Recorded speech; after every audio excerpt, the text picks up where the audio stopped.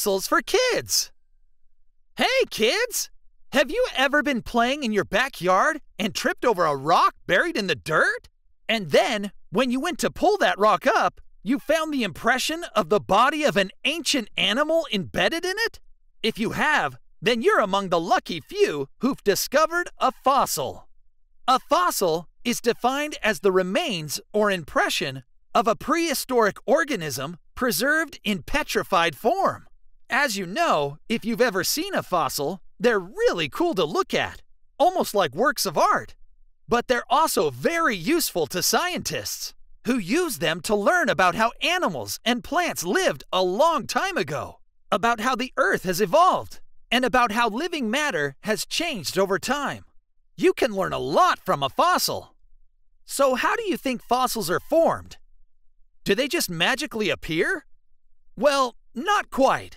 A fossil is actually created when a plant or animal that died millions of years ago leaves behind a skeleton, bones, or some other organic matter. When these bones or organic materials disintegrate or fall apart over a long time, they sometimes get preserved in a rock or petrified into a hard substance. When they do get preserved, they last a lot longer, allowing people to find impressions of them in rock or stone way after the plant or animal lived. We call these preserved remains fossils, and scientists use them to figure out what life was like way before any of us existed. Scientists that study and search for fossils are called paleontologists, paleo being an ancient Greek word meaning prehistoric. Paleontologists specialize in studying ancient life through fossil remains. Now there's a cool job! How'd you like to spend your day looking for bones and old remains, and then figuring out what animal they came from? When we think of fossils, we often conjure up images of dinosaur bones. Of course, finding dinosaur fossils are among the most exciting discoveries that any paleontologist can make. But fossils can come from any animal or plant that lived a long time ago. Fossils have been found on every continent on Earth and have been unearthed in mountains, rivers, oceans, valleys, ice, rocks, and stones.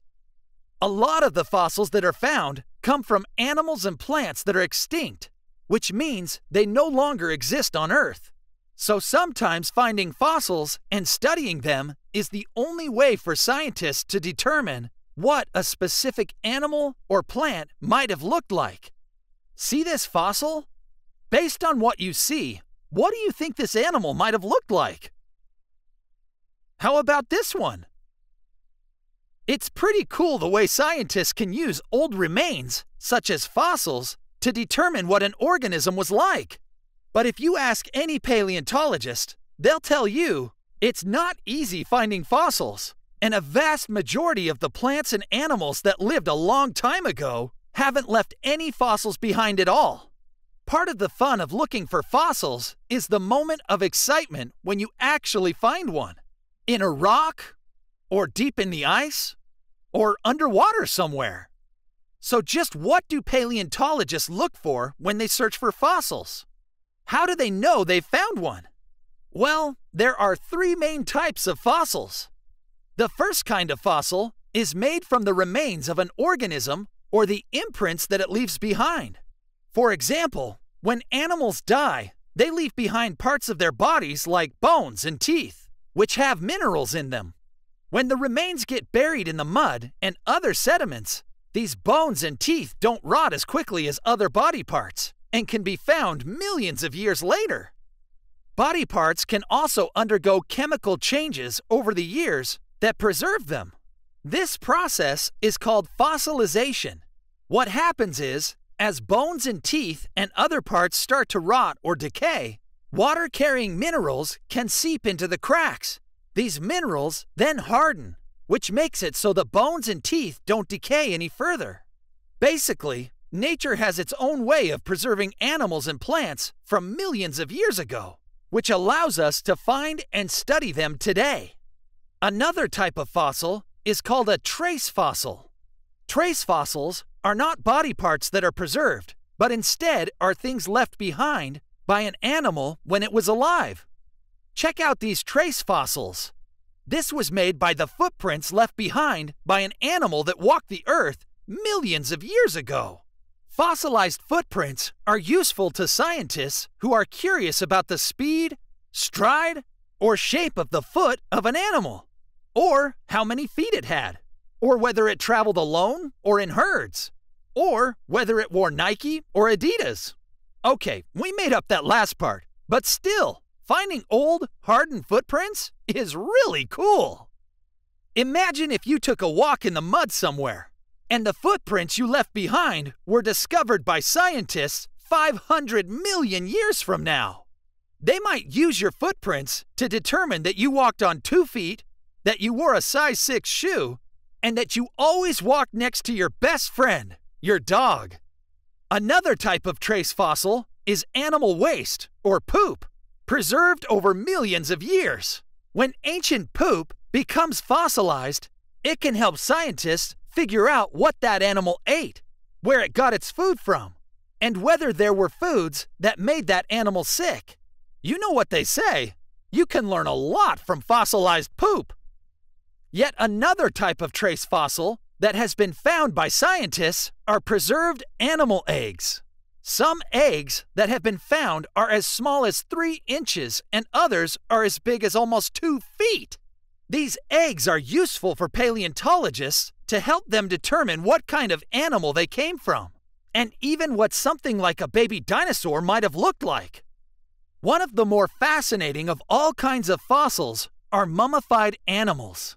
Mummification occurs when the soft tissue, such as organs and skin from an animal, becomes dried and gets preserved over a long time. Mummified animals are most commonly found in the driest parts of the world, like deserts or arid regions, because when there is less rain to break down the body parts, they last much, much longer.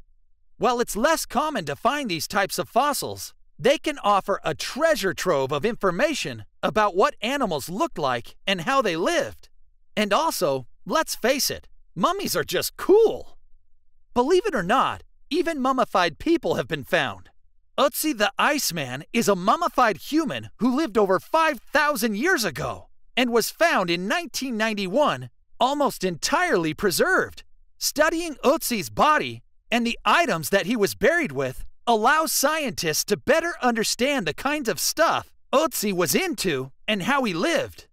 Okay, so now that you know what fossils are, how do scientists go about finding them?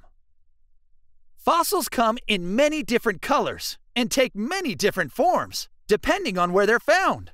Most fossils are found in sedimentary rock layers.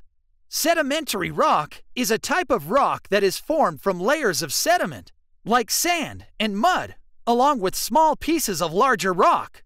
Over millions of years, remains of animals can get trapped in these layers of rock. Over time, more and more layers pile on top of these remains, thus preserving them forever.